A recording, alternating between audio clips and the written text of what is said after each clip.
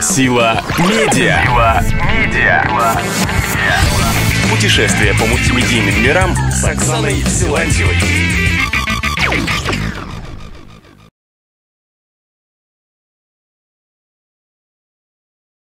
We have that same argument going on in American newsrooms all the time and both sides are grounded in good journalism and trying to do good journalism. One side sees this need to be objective, and the other side says you can tell more genuine stories sometimes through experience and through acknowledging that you are a person.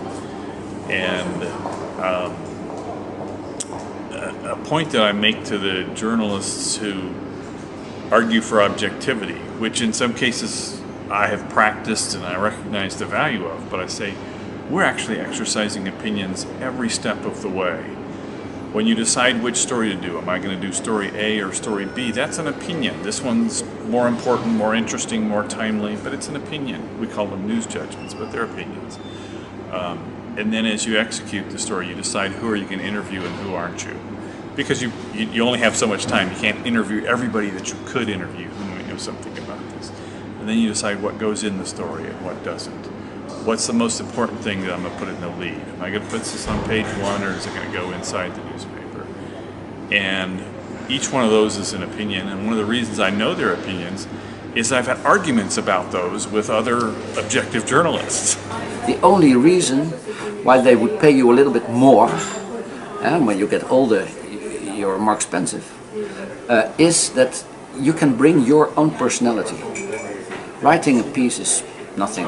It's about something that's happening outside on the street. It's nothing. It's your point of view that makes it interesting for your editor-in-chief, for your boss.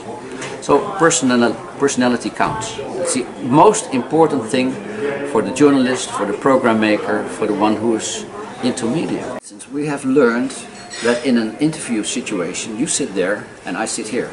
Now suppose that we change the rules and that I sit next to you and I hold your hand, and then suddenly we have a completely different situation, because you're not, at the moment you are not the one who is interviewing me. Suddenly we become a couple, and then we can share things. And that's something that I learned, that sometimes it's easier to communicate with people when you behave in the way that you feel you should do it, instead of following the rules. There are no rules. The rules are there to be broken, and you can only break the rules by your own judgment. Do what you think is best, not what you think that your boss think is best, but what you feel is best. Average is the worst thing in media. Mm-hmm. Average is nothing, because it's everything. So you can only be different from others when you have your strong qualities brought into your message.